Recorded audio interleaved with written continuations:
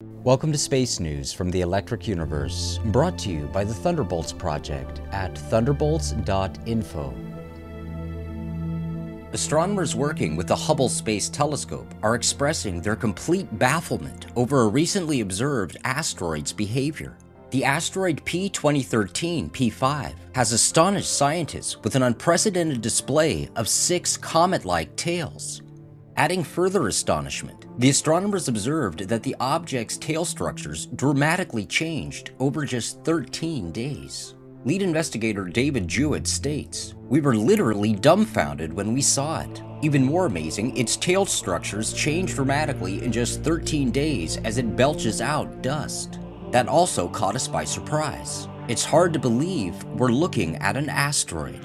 The investigators suggest that an increase in the asteroid's rotation rate could be causing material to fly off from its surface, somehow creating the astonishing comet-like tails. However, to proponents of the electric universe, a more fundamental reconsideration of theory is now required.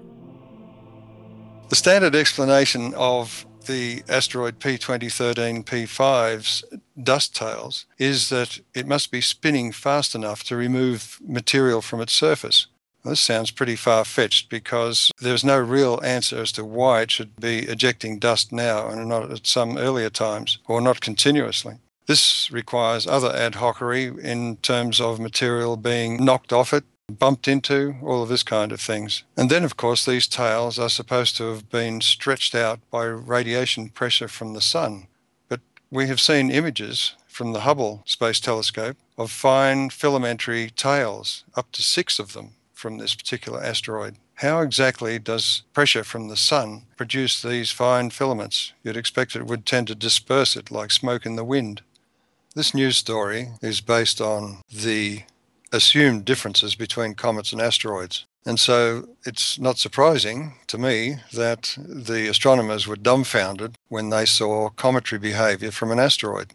Because the traditional story is that comets are formed from the same materials that formed the sun and the planets from a cloud of dust and gas.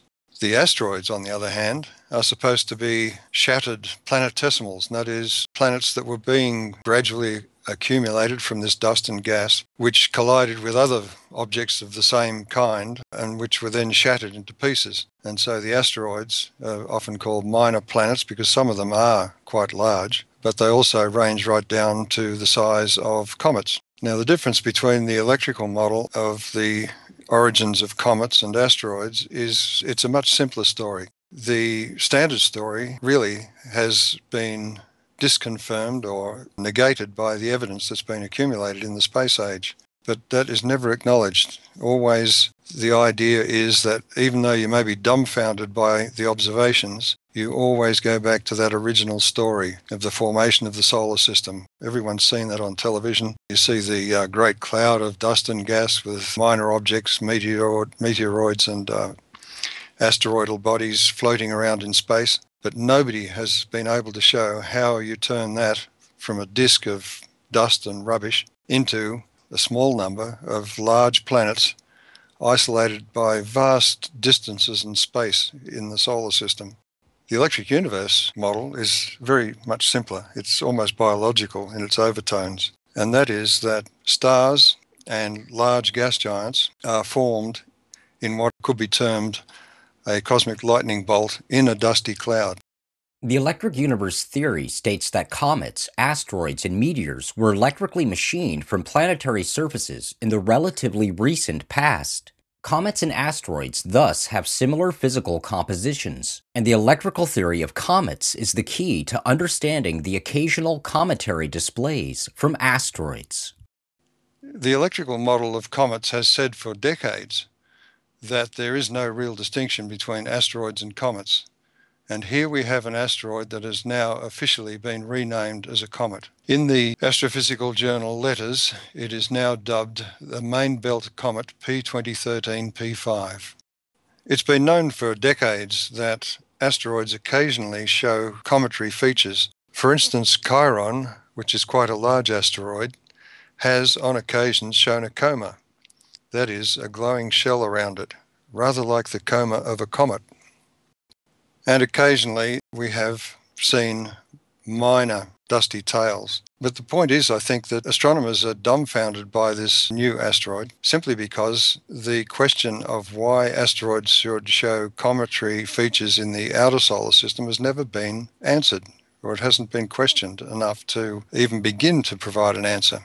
In the electric universe model, an asteroid in the asteroid belt between Mars and Jupiter will, over a period of time, achieve the same electrical potential as the plasma that it's moving through. Now, if that asteroid has a rather cometary orbit, that is, that it swings between an orbit out towards Jupiter and one in towards the Earth, that asteroid will encounter a different electrical potential as it moves over that vast distance. The Hubble Space Telescope has been trained on this particular asteroid, and it has found, according to the astronomers, an even more amazing thing, that its tail structures have changed dramatically in just 13 days. This is the kind of thing that comets do. So the question is, why is there this distinction between asteroids and comets? The only real distinction is the form of their orbits. Comets sweep in close to the Sun and out again to the outer reaches of the solar system. Asteroids don't move a great deal between the outer reaches and the inner reaches of the solar system.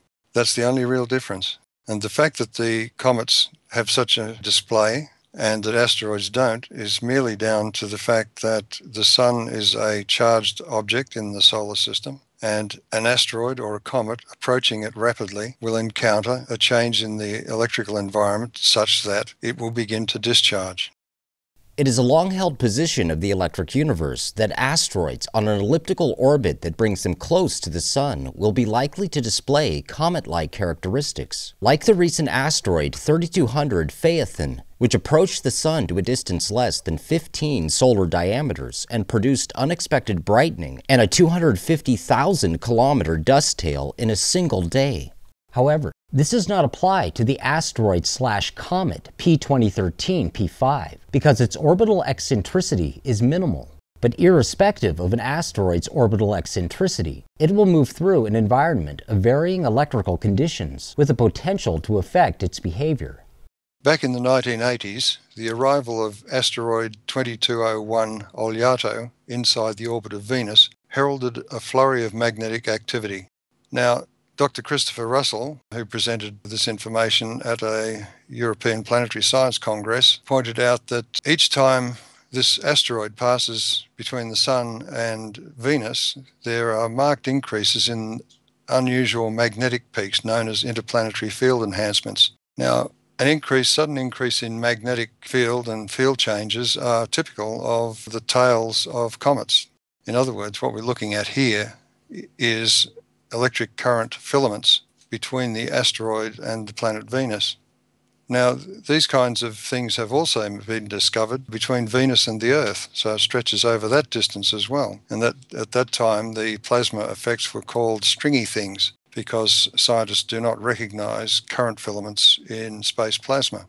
Some comets have had their tails detected by spacecraft stretching right across the solar system.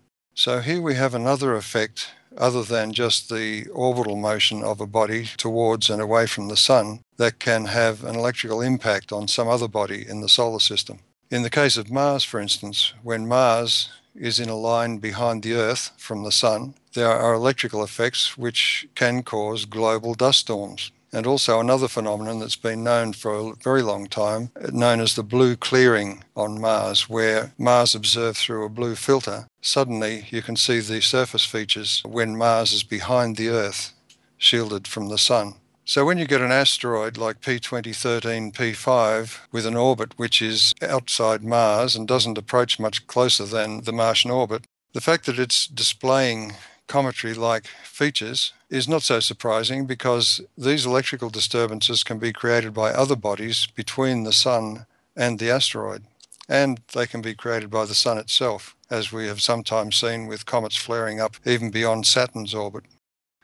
This latest story points out the problems we humans have in doing science. The scientific method is a set of ideals, a dispassionate search for the truth, which is rarely, if ever, achieved. The fact is that we humans are better storytellers than we are scientists. The stories that we are taught when young are very difficult to shift, And we cling to them sometimes with such ferocity that people are prepared to go to war over differences in these stories. And unfortunately, it does seem that science does not progress as rapidly as it might if the ideals of the scientific method were adhered to. For continuous updates on space news from the electric universe, stay tuned to thunderbolts.info.